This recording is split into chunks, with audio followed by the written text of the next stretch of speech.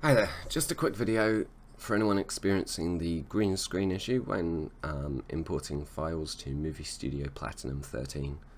I'm having this with the Steam powered version, though I expect it happens with all of the versions.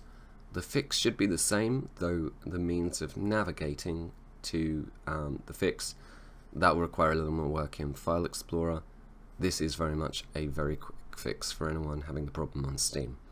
So, here we have a whole bunch of files. All of them work in Windows Media Player or VLC or whatever.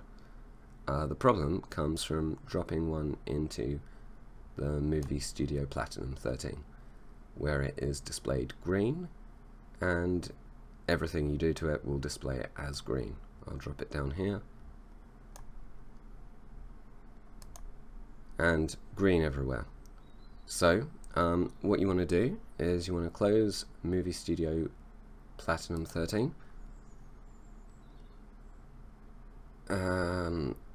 Would you like to cancel this operation? Yes, because nothing matters there.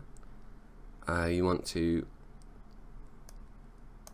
go on to Steam, open up Properties, go to Local Files, Browse Local Files. You want to open up Movie Studio Platinum 13 and File IO plugins.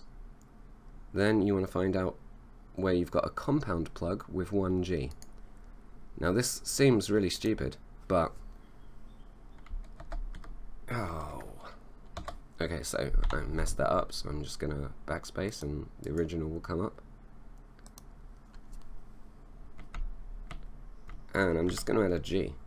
As you can see, I've already got a compound plug with 2Gs because I have different file locations and this program can't handle anything. I'm going to merge those because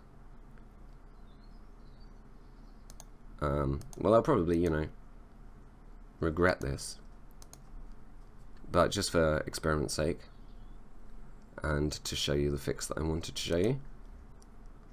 Normally you'll only have one compound plug unless you've been creating lots of file locations, at least I believe that to be the case.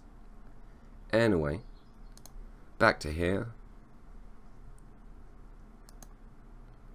Open up the file, drop it in,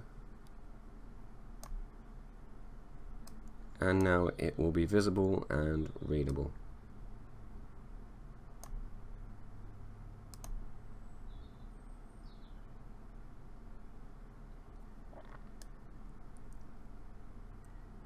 Ta-da!